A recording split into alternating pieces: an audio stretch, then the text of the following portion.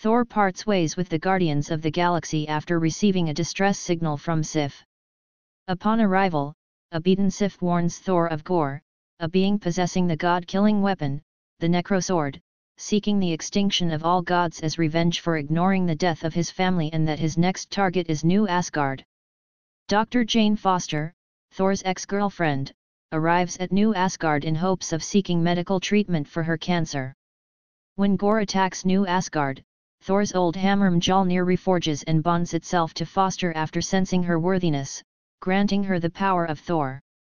Thor eventually arrives in New Asgard and is surprised to find Foster with Mjolnir. Thor teams up with Valkyrie, Korg, and Foster to fight Gorr and his shadow creatures. The group is able to thwart Gorr, but he escapes, kidnapping several Asgardian children. The group travels to Omnipotent City to warn the other gods and ask for their help. The Olympian god Zeus is unwilling to help and has Thor captured, forcing the group to fight off Zeus's men. Zeus heavily injures Korg. In anger, Thor appears to have killed Zeus with his own thunderbolt, which Valkyrie steals during their escape. They then travel to the Shadow Realm to save the children. However, this turned out to be a ruse for Gorr to take Stormbreaker, which he intends to use on the Bifrost to enter eternity and ask for the destruction of all gods. Gorr manages to overpower Thor's group and successfully steal Stormbreaker.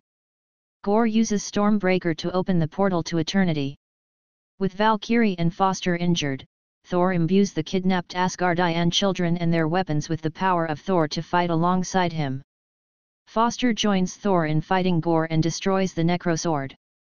Admitting defeat, Thor manages to convince Gorr that all he wanted from eternity was not to destroy the gods, but to get his daughter Love back. Foster succumbs to her illness and dies in Thor's arms. Eternity allows Gorr's request to revive Love, whom he asks Thor to take care of before he dies from the effects of the Necrosword.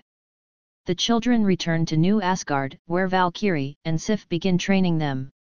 Meanwhile, Thor, now in possession of Mjolnir again, continues to go on adventures to help people, with Love, now wielding Stormbreaker, by his side. In a mid-credits scene, the injured Zeus sends his son Hercules to kill Thor. In a post-credits scene, Foster arrives at the gates of Valhalla, where Heimdall welcomes her.